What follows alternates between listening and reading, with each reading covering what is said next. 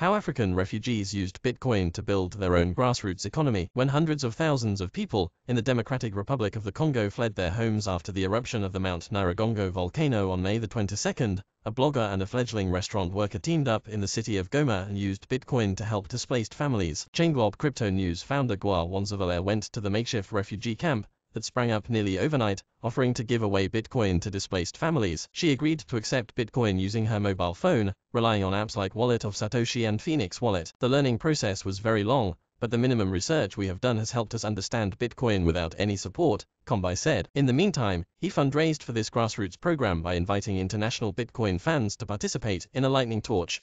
First, he tweeted that anyone could join the torch, a chain of Lightning Network transactions created by strangers sharing an invoice and sending small amounts of Bitcoin to pay it forward to the next invoice holder, like passing a baton in a relay race.